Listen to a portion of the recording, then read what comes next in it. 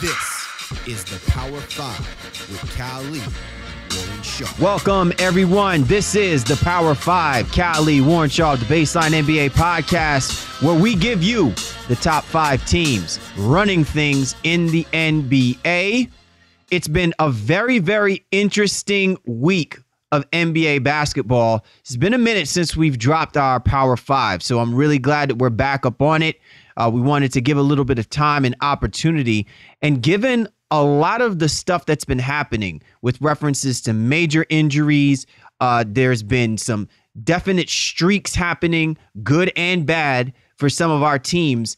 And so it's all culminated to us being able to formulate what we think right now are going to be the top 5 teams. But alongside of that, some other breaking news taking place in the NBA. So we culminate, cover it, talk about it. Can't wait to break it down with my right-hand man, 50 grand, NBA aficionado, www.shawsports.net, Big Kahuna PNC, Warren Shaw, repping down out of Fort Lauderdale, Florida.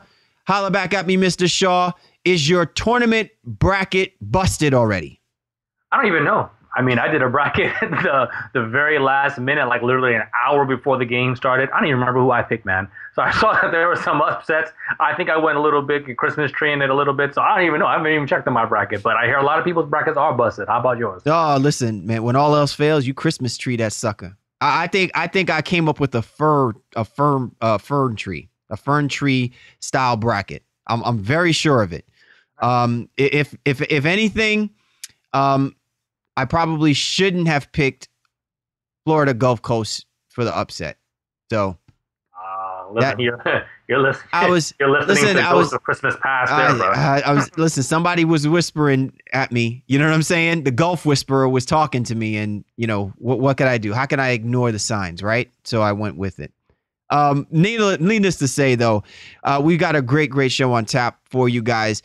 Clearly, when we talk about the NBA, no news is without discussion with reference to what has happened to DWade.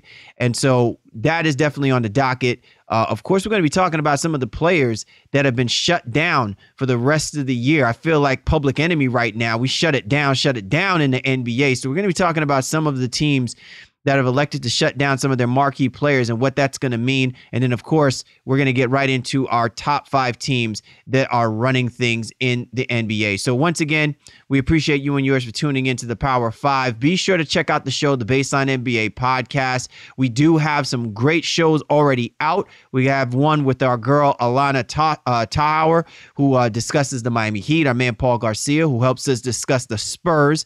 And then we also did an NCAA edition with our man, Christopher Klein. So definitely check out the previous episodes. To do that, go to at NBA Baseline. And if you want to get at me, at GameFace Lee, my man Shaw, at Shaw Sports NBA. We're available on all the major platforms: iTunes, Stitcher Radio, Player FM, Microsoft TuneIn, and iHeart.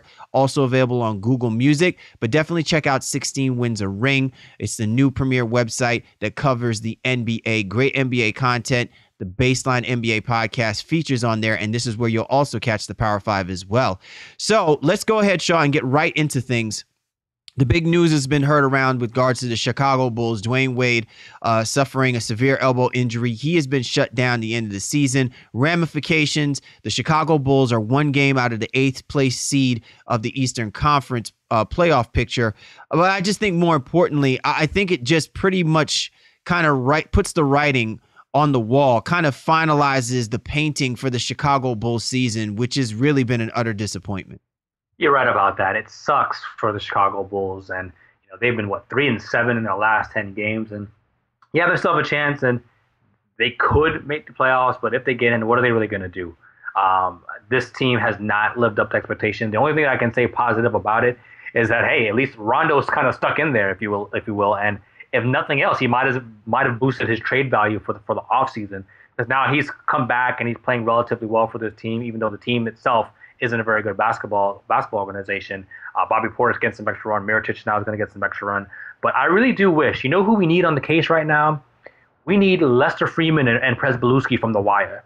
We need a tap on Dwayne Wade's phone, because I want to know what he's saying, or in his house. What is he saying about this stint in Chicago? I want to know what he's talking to Gabby Union about, in terms of does he think he made the wrong decision to come to Chicago? And I would be stunned if he was back here next season. Listen, right now, Dwayne Wade's facial expressions reminds me of Marlo Stanfield right now, in the final season. Like, you know what I'm saying? Like, I can't believe this is all happening. I can't believe it's all coming down. Maybe I just need to get out the game. Maybe that this is the thing that I think is really disheartening more than anything is that if you're Dwayne Wade, everything that you were doing, you may have been doing for the right reasons, but everything that you did as far as executing and your reasonings and doing it, just, I don't know if it's damaged more so his legacy. And I'm not saying that in the sense that it takes away anything that what he's accomplished on a basketball level. But what I'm saying is that it kind of sheds light at times about, how players are perceived when situations don't go the way that they do. Do they really control their own fate and their own destiny? And if nothing else, Shaw, it sheds a real big disparity about, what Dwayne Wade had to do to get to this point in his career and his best buddy, LeBron James, and what he's done at this point in his career. Like, you look at it, man, and you can clearly tell who holds his own, who still, holds the reins when it comes to the NBA. And that same dude that still feels like he's been in that uphill battle when he came out of Marquette. Yeah, it's funny with me with Wade simply because we've said this earlier in the year. Well, it was, you didn't leave because of the money per se. You were just, you felt you weren't treated correctly. And, now you come to an organization where, in essence, you're not even acting correctly. The way he's handled the situation with Fred Hoiberg and the organization itself, and being a veteran guy who's going to be a Hall of Famer and all those things, I think there's certain latitudes that he does have and that he is allowed. But I think you're right. He's kind of painted himself, not necessarily villainous, but definitely a little bit, almost like he's crying a little bit and whining a little bit. I think how he perceived it to be and how he wanted that situation when he and Jimmy Butler both went off in Hoiberg early in the year, he was trying to be a vocal leader, but that really went left for him. And again, he's played all right this year. I mean, 19 points a game, or 18.6 to be exact. Played all well. Shaw, let me jump in on this real quick because everyone's going to look at his statistics and they're going to say his point totals the worst since his rookie season. His assist totals is worst in his career. I mean, what were you expecting? Right? I mean, Seriously. 35. Right. So, not even just the fact he's 35, but what were you expecting if Jimmy Butler was supposed to be the guy? And Dwayne Wade said as much. This is Jimmy Butler's team. We've seen Dwayne Wade do this before, where he's quote unquote sacrificed for the good of the basketball team. Remember, he kind of did that with LeBron James until he realized that LeBron James wasn't ready. And then in the second half of the season, while they were so busy trying to facilitate and appease LeBron James, Dwayne Wade had to go back to being the Flash. And even though they fell short in 2011, all signs were showing that it was going to have to be how Dwayne Wade channels himself, not just on the basketball court, but off the basketball court, to force LeBron James to take his game to that next level. And that's when we've now seen the monster that is LeBron James. It's been facilitated. I mean, listen, it's been facilitated Dwayne Wade. Dwayne Wade can take credit for that. He could take credit for opening up LeBron James and unleashing the king upon the world. It's like King Arthur finally coming to Camelot and claiming his throne. That's what he I forget how we consider Dwayne Wade in a sense in those type of medieval comparisons, but that to me is what I think was supposed to happen with Dwayne Wade coming to Chicago with Jimmy Butler. The problem is that really has never been Dwayne Wade, and Dwayne Wade is not tight like that with Jimmy Butler like he is with LeBron James. So that's the reason why that was never going to work. So I think in part it's part of Dwayne Wade doing what he thought was necessary to do the same way he did in Miami. But I think it's also part in the sense that, he's kind of kicking back and he says, I know this is not my team. I just want to come in here, score the points. I think on talent alone, we'll probably get in the playoffs. And I at least can show that I'm a guy that still got it and still deserves the money I got paid. Yeah, well, he really did want to be, kind of, like you said, kind of an usher for Jimmy Butler to take that next level and that next step. But there just wasn't enough around this team. And, I said with three veteran guys that they could maybe sneak and force their way into the playoffs and then see what happens after that. But the shooting really just has been an issue. The coaching has been an issue. The organization itself has been an issue. And like I said, I'd really be stunned to see what happens next year. So shout out to Presbeluski and Freeman, man. We need to get that wiretap up. Especially when they drop the F bombs. You remember when Bunk it started dropping the F bombs when they started piecing together the murder. That's I'm sure exactly what's going to be happening. You know what I'm saying? With DWade, he's like, every time he looks at his stat sheet for the 2017 season, he'll be like, yeah. You know what I'm saying? Well, again, this whole Chicago Bulls season is the Weebay meme, right? You know that goes out there. that Weebay look like, oh man, yo. Oh. So, shout out to Weebay, shout out to all the producers of The Wire, man. We're having a Wire moment. For all of our listeners, if you have never checked out The Wire, that is a must-see classic series. I know people are on Game of Thrones, on The Walking Dead, but you have not officially lived in civility until you have watched The Wire. Watch The Wire, okay?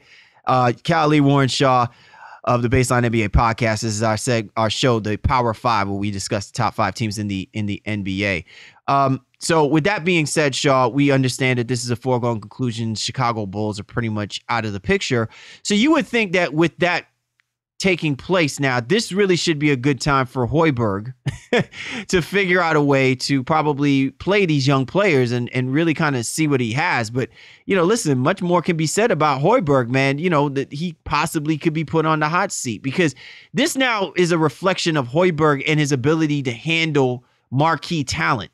And while Jimmy Butler was never considered that marquee talent, he elevated himself to that level. Then you add a DWade, then you add a Rajon Rondo, right? And it's just like, is this really going to work with him as the head coach? Well, we're talking about the Chicago Bulls, right? So let's go to the other side or whatever. Talk little White Sox here. Was that Bud Harrelson? He gone.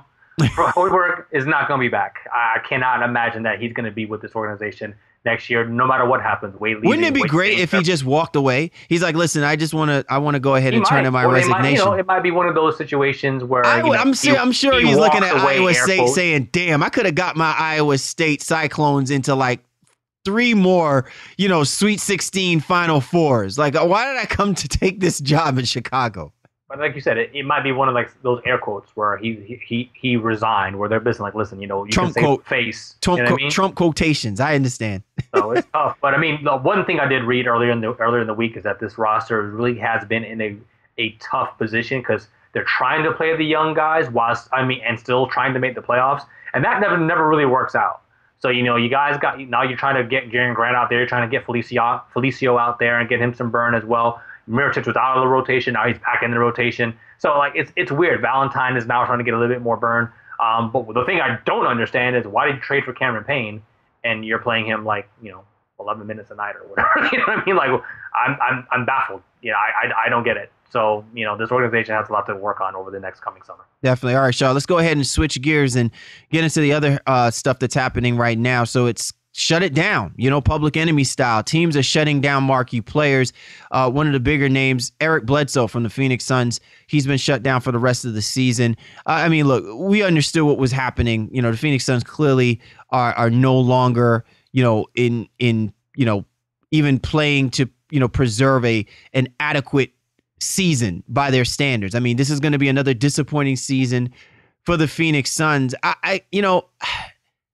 I don't know what to make of this situation. I felt like there should have been a firing sale going on. And listen, they weren't afraid to do that when they were in the midst of playing in the playoff picture in the Western Conference a couple of years ago. So now all of a sudden you shut down Eric Bledsoe. They basically are barely playing Tyson Chandler. Look, what exactly are the Phoenix Suns doing, bro? Well, yeah, they're just trying to evaluate talent at this point. They knew they weren't going anywhere. They've actually played. They played decently a little bit past after the All-Star break, if you will, and they've been all right. But at this point, Bledsoe has, I think it's a knee bruise or a bone bruise on his knee, rather, and they're just like, you know what, we're not doing anything, so let's continue to see what we have. So that's why Tyson Chandler has been out of the rotation. They want to see if Alex Len, they're going to be trying to decide whether or not they're going to give him an extension pretty soon. And if that's not the case, then they need to know exactly what they have in him. The young guy, Alan Williams. Alex Lynn needs to go. He just needs he needs to go, bro. He needs to go. He has to live up to any type of potential whatsoever, and that's why Alan Williams has come in here and like stolen the spotlight. And again, he's an undersized center. They can't get away with that for the foreseeable future. You can't be a 6'8" guy running around at the center position on a regular basis playing 30, 35 minutes a night. But he has played very, very well. So kudos to Alan Williams on what he's been able to do. Bender's been hurt, so they haven't really been able to evaluate him. Marquise Chris is out there getting a little bit burned. Tyler Eulis has really taken up the role left by Bledsoe and kind of come in and being that third guard. And you got to know Brandon Knight's feeling real salty. He's like, listen, you guys are now playing three guards. I've been here all season. You didn't want to give me no burn. So Brandon Knight's going to be gone at some point this year. At this point, it's just evaluating what they have. TJ Warren's going to get some more burn and some more touches out there. Another guard. Yeah. Well, I mean, he's guard a small forward. Yeah, guard forward. He's on the wing. But that's just all it is right now. They're just trying to evaluate the pieces they have. Derek Jones, after that dud of a dunk contest, he's running around out there a little bit now too. So the Suns just want to see what they have, and I get it, because what else are you going to do at this point? Third worst team in the NBA right now as we're recording this show. Let's go ahead and talk about the second worst team, the Los Angeles Lakers. And you brought up a really interesting point, Shaw. First, let's go through the names. I mean, Luol Deng, Timothy Mozgov, those guys pretty much are done for the rest of the season. Listen, I'll be honest with you. I think we barely mentioned Luol Deng played this season. I don't even recall. Was Luol Deng actually on the basketball court this season? I cannot tell, bro. I mean, seriously, that's how quiet Luol Deng has been this year. And he got paid by the Los Angeles Lakers, right? Probably one of the final stamp of approvals for Kupchak's legacy as the GM post the Phil Jackson era, right? Okay, and then Timothy Mozgov, right? Like, I think it was smart of them, given the money that they threw away at him and stuff like that. There's no sense in playing this dude if this team is pretty much going to cap out maybe 23, 24 wins this year. I think the most interesting thing, though, Shaw, is D'Angelo Russell is not in the starting lineup. And so that is raising some serious red flags. I feel like Washington needs to put a committee together to really start bearing down and asking the questions. Might have to subpoena Jeannie Buss and Magic Johnson, like, seriously, though, and Luke Walton, like, what's going on? What are we doing here with these quote unquote supposed to be phenoms for the Los Angeles Lakers? Right. And, we had a brief discussion off air, and I think to some degree they are testing Russell's mettle again. They want to see, does he have the mental capacity, to take this hit right now towards the end of the season while other young guys are playing more like slap. Like slap. No, there's no doubt. We are going from, Oliver Maroney coming on the podcast or to begin the year, talking about this guy potentially being a most improved candidate, maybe even averaging 20 and 10. It even fooled me to say, it's like, all right, well, I can see him maybe getting most improved. I don't know about 2010, but I was like, he looks really good in the preseason. He's battled some injuries and all of that, but now at the end of the season where you're just still tanking, he's not in a position where he's going to, quote unquote, win them games and hurt their potential lottery position. You need to let that guy burn. So it seems to me that there might be something else going on there where they're trying to test him some, and then we might really see his name coming up in trade rumors this summer. I would not be stunned if D'Angelo Russell at least gets discussed, like in something for like Paul George or whoever the Lakers may be targeting. Well, listen, I don't want to be a conspiracy theorist. Every now and again, though, I got to throw it out there.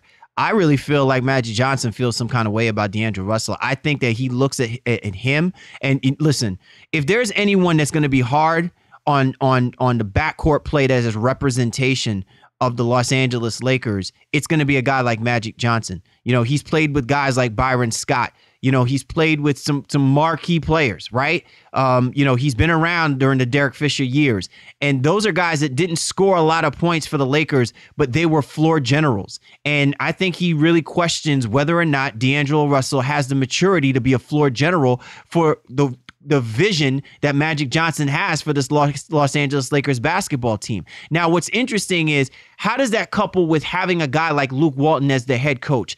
Because when I look at Luke Walton, he's handled the temperament of high-end profile players like the Golden State Warriors. So I find it kind of interesting that his demeanor and his style of coaching doesn't acquiesce to the style of play that D'Angelo Russell has been looking for since he's been drafted and coming into the NBA. So I think that this is coming from a higher up. And look, if I'm Luke Walton, this is my first official head coaching job. I'm getting paid by the buses in Magic Johnson. I got to heed what they're saying. But again, I feel like it's coming down from a higher angle upside D'Angelo Russell's head that he is not the guy to lead this Lakers franchise in the future. Yeah, well, that very well could be true because Russell has nothing but positive things to say about Walton. He said it's night and day, obviously, from Byron Scott. And, this is the first time he's had a real relationship with an NBA coach, and he's been excited about it. He said nothing but great things about Luke. So I agree. It has to be coming from somewhere else. I don't know how Luke has delivered the message to Russell. And to be honest with you, I haven't listened to their post games and, check the videos and all those things. And maybe there are some answers that there to be had. But right now, from the outside looking in, it just seems very strange. But, the other thing is that they're going to get a look at Jordan Clarkson again at the point guard position. He played very well at the point guard last year. So, he can do it as a scoring guard, and he can create for others as well, too. So I don't know if that's the direction that they really want to go in the future. But it is a deep draft, especially in the point guard position. So we'll see what happens. But the other thing that they're doing is getting a hard look at Zubac at the center position. Played very well in spurts this year. I think he definitely has a future, man. So this Lakers team, again, same thing that the Phoenix is doing, just trying to evaluate. Where is the Mamba? Calling the Mamba. Listen, if there's anyone that's really going to tear somebody down to try to build him back up, I think it would probably be Kobe Bryant. If I'm Luke Walton, not knowing that I've played next to the Mamba, right, and survived and still managed to be on that Lakers basketball team with the Mamba. If there's a way that you really want to tell if this dude is about it, then you need to have the Black Mamba sit down and have a serious conversation with D'Angelo Russell. And I think right then and there will tell you whether or not moving forward. And listen, it's not like the Black Mamba doesn't have his phone line open for Magic Johnson and Jeannie Buss. Right? Well, that's true, but Walton had said something about that earlier in the year. Oh, yeah, he did. He's like, I don't know if I want to be doing that. And it's probably because he understood that the Lakers organization is on shaky ground. Now that we see past the forest and the trees where this might be going. Yeah, I'm just saying, just be on the lookout. TMZ Sports is going to be out there in California heavy. I think D'Angelo Russell needs to look behind his. He needs to keep one eye open because exactly. These trade wins look like they're going to be swooping in on him really, really soon come this summer, man. Definitely. All right, Shaw. So let's go ahead and get right into it. Time to discuss our Power Five. Now, before we get into our Power Five, we wanted to bring this up because once we start digging into these top five teams, I know what it's going to sound like. Why aren't the Utah Jazz and the Boston Celtics not in our Power Five? So, Shaw, I'm going to let you start this off. I'm going to let you go in on why you believe that the Utah Jazz and the Boston Celtics have not quite yet earned the right to be in our Power Five. What are your reasons? Well, I'm very impressed with Utah, but they just, they're still some young pups to me. They have a long way to go to really be consistent, and I commend them for the way that they played this year. And they're definitely a top 10 team in the NBA. That's fine, but I just don't think they're one of the top 5 elite teams going on right now. And with Boston, I just see too many holes in this roster that give me pause and concern. And I've said it before, and I'll continue to say it. I think the Wizards are a better basketball team than them. I don't care what the records are. I don't care where Boston is in the standings. I think Washington is a better team. And the Celtics, although I wouldn't say it's not smoke and mirrors, and they just play too many close games and lose to too many bad teams for me to really feel confident in their ability to be an elite team right now in the top 5. Again, are they a top 10 team? Hands down, no question about it. But I'm very concerned about what them in the playoffs. You cannot tell me when the playoffs start that whatever seed is playing them, whether that's the 7th seed, the 6th seed, whoever it is, they're not going to – you can't tell me they're not going to feel confident. Whoever that team is, they're going to feel like, oh, we can get Boston. You know what I mean? We can beat them. And that to me, that to me is very concerning. What about you? Well, look, the Boston Celtics, if we're judging this as being a team that should be considered a top 5 team in the NBA as we speak, their record would speak for that. The problem is that that's what's always happens with this Boston Celtics team. Last year, you saw me. I was like Donald Trump campaigning that the Boston Celtics should have been considered as one of the elite teams in the Eastern Conference, not in the NBA. I don't know where people were getting this perception when I made that announcement or that proclamation. I was trying to say that they're an elite team in the NBA. I was just saying in the Eastern Conference, because there's really only 3-4 teams that you could say would be elite in the Eastern Conference, but elite could be, defined in many different ways. With that being said, we're talking about the top 5 teams in the NBA. And I can make an argument that the Utah Jazz are actually a better team than the Boston Celtics right now, even though there's a difference. They're about the same wins as we're recording this show. With that being said, they do not depict as being the best team next to the Cleveland Cavaliers, even in the Eastern Conference, because you can make the argument that the Washington Wizards, the Toronto Raptors, maybe even the Atlanta Hawks could actually be better than the Boston Celtics. It's just that their record is not depicting of it. Now, with that being said, it's very hard for me not to put them up there in consideration. But to your point, Shaw, when you look at this basketball team, if not the play for Isaiah Thomas, can you honestly tell me that this basketball team would really have 43 wins at this particular point? I would be hard pressed to tell you yes. If nothing else, this probably would be a team, I would say, give or take 5 wins, 6 wins less than that right now, which would then put them around 37 and 33 or 37. Yeah, 37 and 32. You know what I'm saying? So, I mean, that's where the swing is. And when I look at what the Washington Wizards have done, yes, they've kind of, ran into like a little bump in the road. They're like, a couple of weeks ago. They're still a solid basketball team that when you look at that roster, they're still one of the better teams. There was a reason why we put them in our top 5 back around the All-Star break, and nothing has changed that forthwith. So with that being said, I get it. You guys are more than welcome to land basis. We want to hear where you come from on this. So get at us at NBA Baseline. Do you think the Boston Celtics or the Utah Jazz are deserving to be in the top 5 as one of the top 5 teams in the NBA? I can definitely say that the Boston Celtics are a top 2 team in the Eastern Conference. But with that being said, that's also making the argument that there are at least 3 or 4 other teams in the Western Conference that could leapfrog the Boston Celtics as being a top 5 team in the NBA. So now that we got that out the way, let's get right into it. Time now for us to break down the Power 5. Number 5. In at number 5, Shaw, we have the Washington Wizards. And listen, exactly what we're saying. While this has been one of the better teams since not even All-Star, maybe 2-3 weeks before the All-Star break, this has been one of the better teams in the NBA. They still are not better than the 4 teams that we're going to get into. 7-3 over their last 10 games. Still impressive play. The combination of Wall and Beal, dynamic, one of the better duos that you can obviously make the argument for in the NBA. This is why where they are. This is why they are where they are right now. Yeah, for Washington, it's been very interesting for me to watch their ascension this year. We all know where they've come from. That story's been told. But what they did recently on a West Coast trip, they came back, and you can argue, well, they shouldn't have been down to teams like Sacramento and Portland anyway, especially down 15, 20 points. But they came back in those games, and to have an East Coast team, for whatever reason, it's harder for East teams to go off the West, especially this late in the season. And they went out there and really did a lot of damage, and they showed me a lot, within their roster. Marquee Morris hit a big shot to win the game. Did he step out of bounds? Yeah, he did, no doubt. But the refs didn't catch it, so he still, had the moxie to knock down the shot. Bradley Beal, John Wall, we all know what they've been able to do. Brennan Jennings has been decent, but not really been impactful. But Bogdanovic has been immense for them since coming over in that trade around the deadline. And again, this is just a team that I think has it all. They can defend. They play at a great pace offensively. They have guys who can knock down shots. Got a great penetrator in John Wall. Just a very good basketball. Number 4. All right, now the number 4 team that we have slated. Wow, it's really tough. We're saying this, but hey, the real is the real.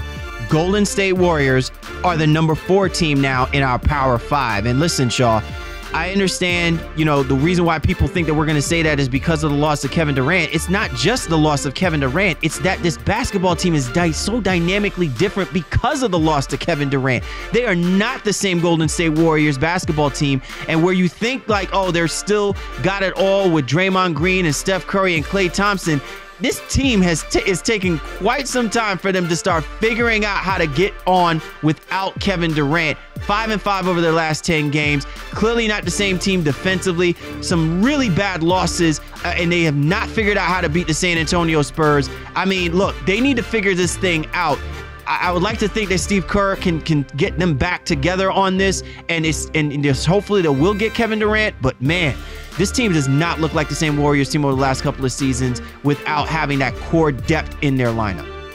They've definitely struggled, and that's unfortunate for them because you feel like, okay, they could at least lock in and understand that defensively is where they really need to pick up. And yeah, they lose Durant 25 points and his whatever it is, 5-6 assists a game and 7-8 rebounds and almost 2 blocks, all of that.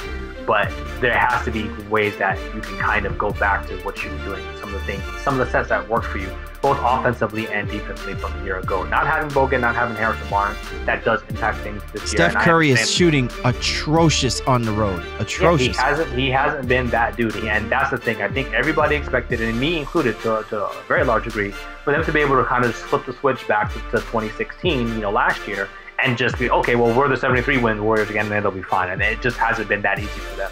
They're still obviously one of the best teams in the NBA, even the best team record-wise. Spurs are right out nipping at their heels, if you will. But they've struggled. And that has been a little bit shocking for me to see, especially when, you have to really get a supreme effort from Draymond Green to help you salvage a game against the Philadelphia 76ers in your home building without Joel Embiid. That to me says, you're not trying. You're not doing the things that you need to do. But hopefully they get things turned around. And listen, but hey, Durant's without that knee brace. So, help may be on the way. Well, help, yeah. And listen, that's not help. That's their savior. Look, bar none, and listen, we can call it exactly for what it is. This team is suffering. Their depth, their bench is really suspect. Outside of Ian Clark and Andre Iguodala and JaVale McGee. And listen, I don't even understand why Steve Kerr keeps doing this, where he keeps playing Zaza Pachulia. I think, no disrespect to Zaza Pachulia, but Zaza Pachulia is not. He is not working as their starting five. They should stick with McGee and have Zaza coming off the bench. But as far as I'm concerned, that bench is suspect. They are not getting anything from McCall. They're not getting anything from McAdoo. They've got nothing from Looney. They're going to need to figure out something. Matt Barnes has come in, but sparingly. I think he still is trying to find his way, and I don't know how Steve Kerr is going to kind of figure out in the ways that he really should be using it. I feel like, he should definitely be getting more minutes over Iguodala, but the dependency now on Iguodala, because he's familiar with the system and where the Spurs are catching up on him as far as wins go, to be the best team overall, not just in the NBA but in the Western Conference. And clearly you can see the disparity: 27-4 at home, 26-10 on the road. If you're the Golden State Warriors, you have to take this #1 seed, because now all roads lead to Golden State to get to the finals, and that to me is going to be tantamount. So if Durant comes back, the savior comes back to help him, but a lot can be said about what's not happening for this Warriors team and their bench moving forward. Number 3. All right, the number 3 team, Shaw, the Houston Rockets. Look, they're still doing it.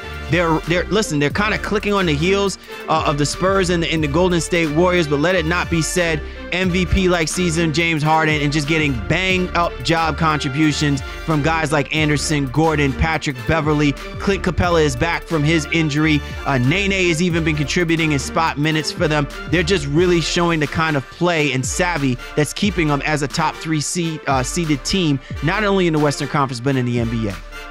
Well, you know what? I like this team.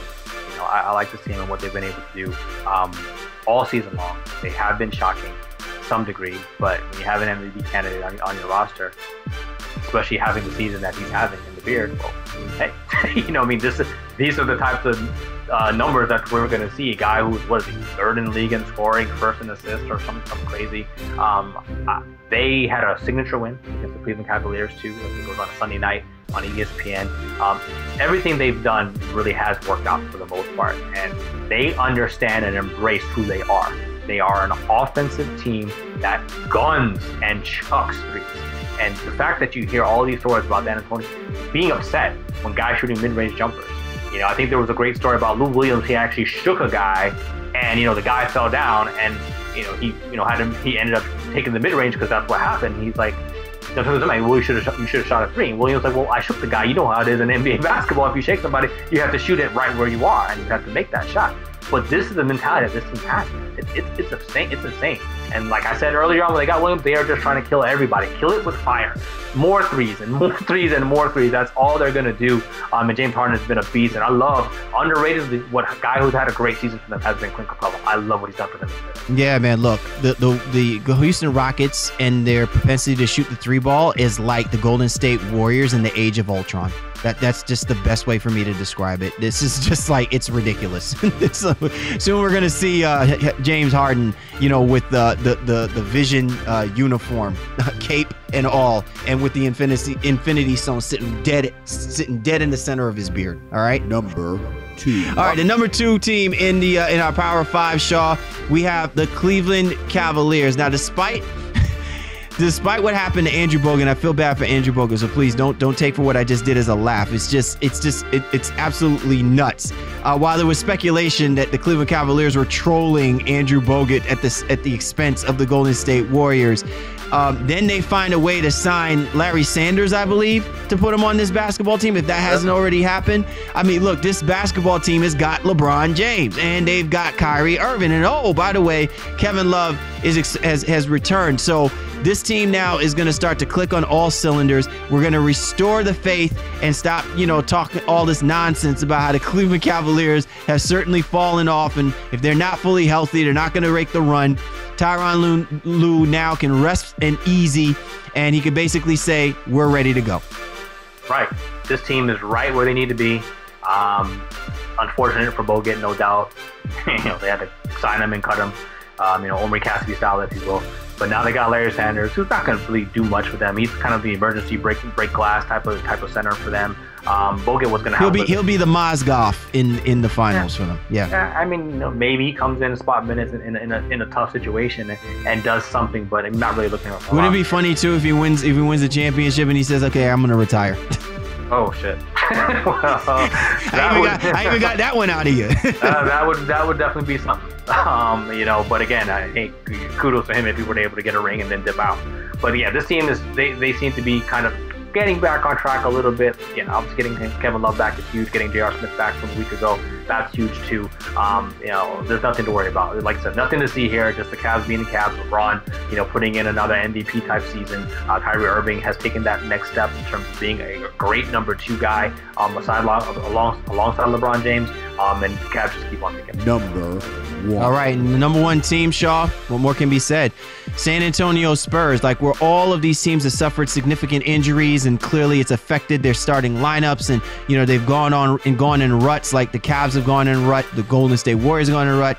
San Antonio Spurs, man, just continue to keep finding a way to win basketball games. They're now only a game out of that number 1 seed overall in the NBA and the number 1 seed in the Western Conference, 8-2 over their last 10 games. And look, when we had that conversation, Shaw, a while back about who you got, and we were having that discussion about how Kawhi Leonard is on a level on his own now, and he's really separated himself from the pack. And I tried to make the argument that Jimmy Butler has kind of pushed himself up there and things of that nature.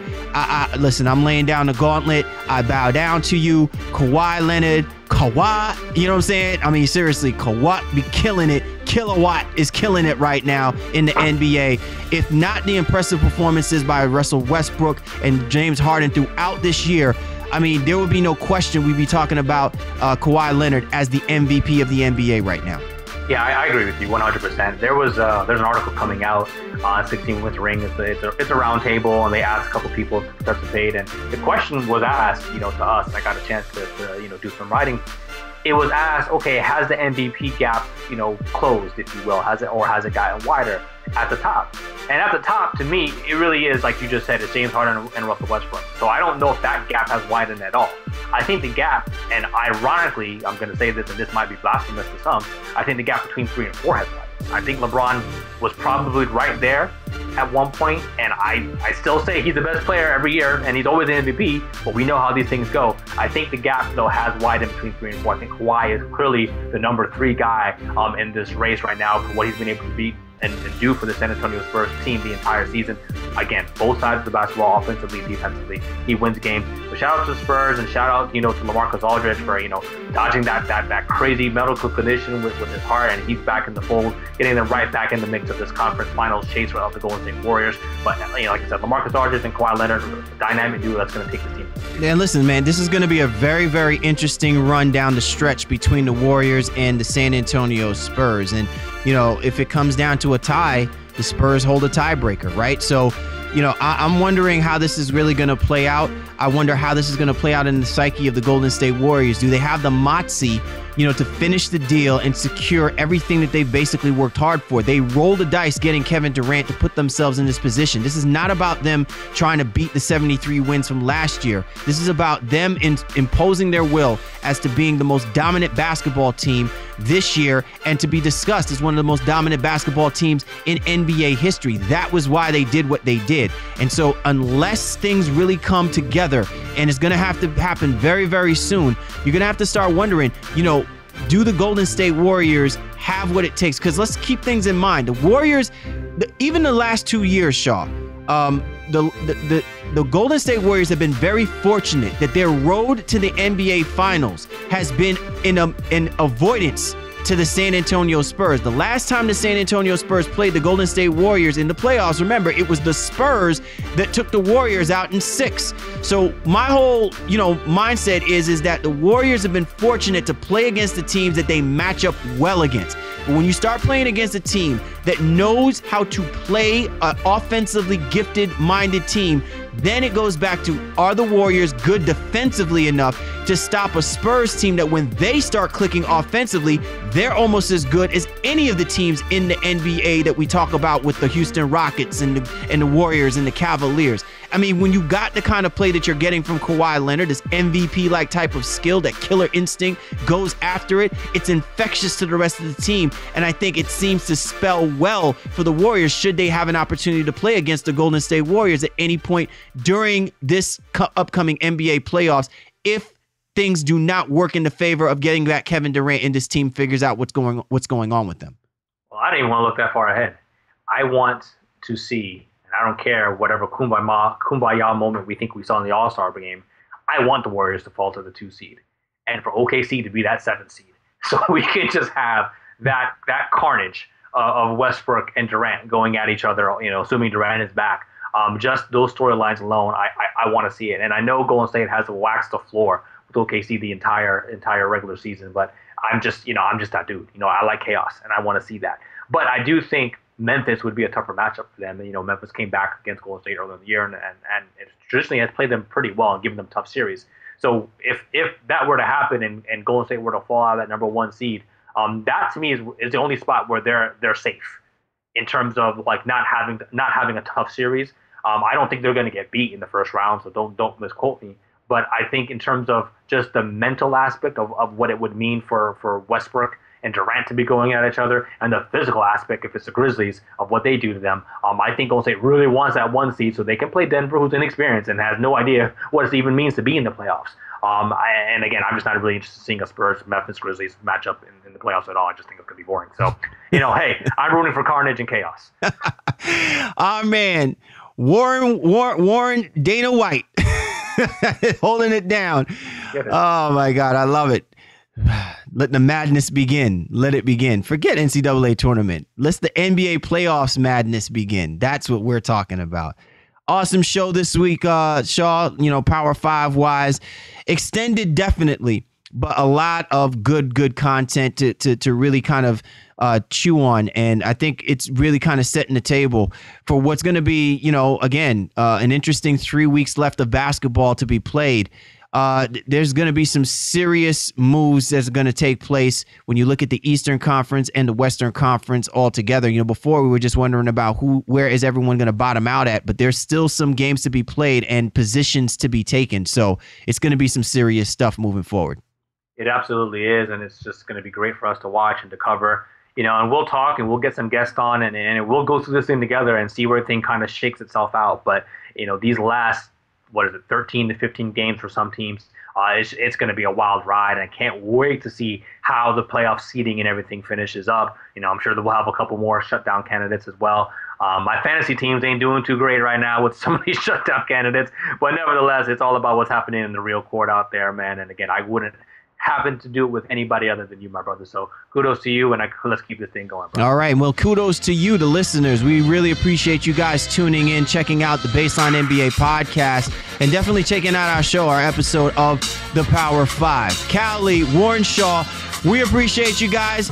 Be sure to keep us locked in. Download us, give us ratings, do all of that good stuff. We're live and direct. We're giving you the NBA as good as it gets, baby. So we'll catch up with you next time.